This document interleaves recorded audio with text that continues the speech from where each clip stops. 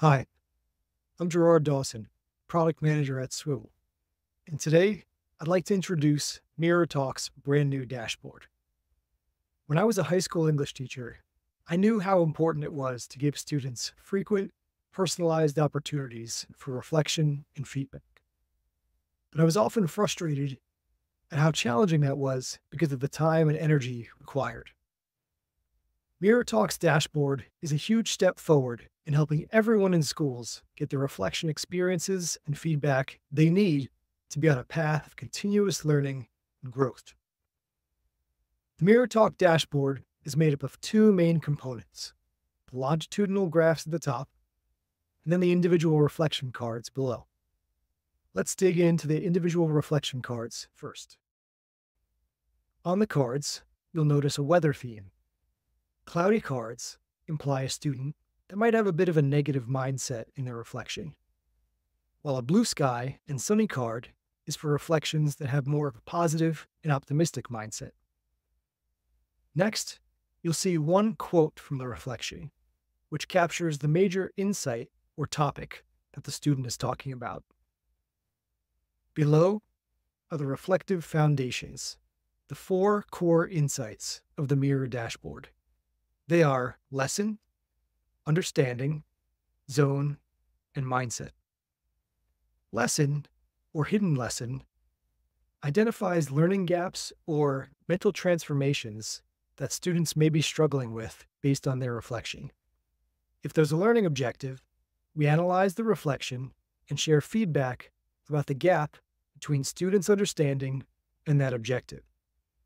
In other cases, when there is no objective, we look for developmentally appropriate adaptive lessons or mental transformations that students might need to make to reach the next level in their thinking.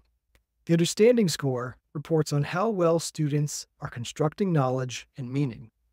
It identifies how students are generating insights or coming to new realizations. It's based on three criteria: recall, construct, and transform. Recall measures how well students are remembering details about their experience. Construct measures the extent to which students are making meaning or relating to their experiences. And transform measures how well students are coming to new realizations or generating insight from their experiences. Next is zone. Zone is based on Vygotsky's zone of proximal development, and it measures the level of challenge or stress that students are experiencing from their learning activities. The ideal zone is in the middle, green. Anything below represents a situation where a student might be under-challenged, and anything above is for situations where students might be overly stressed or overly challenged. Last is mindset. MirrorTalk builds on Carol Dweck's famous work of mindset and gives you an even more complete picture of students' attitude or perspective about their learning.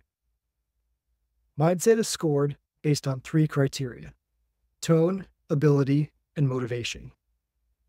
Tone analyzes the sentiment or the emotions of the word choice students are using in their self-talk. Ability is the traditional measure of growth, fixed, or neutral mindset. And motivation measures how students are making plans, forming goals, or otherwise showing the energy to continue learning. At the top of the dashboard, you'll see longitudinal graphs that give you the bigger picture or ongoing look of how students are building their reflective skills and progressing in their thinking. And when you want to go deeper, each reflection comes with a set of deeper insights. These give you information about developmental stage, cognitive skills, social emotional skills, and cognitive bias.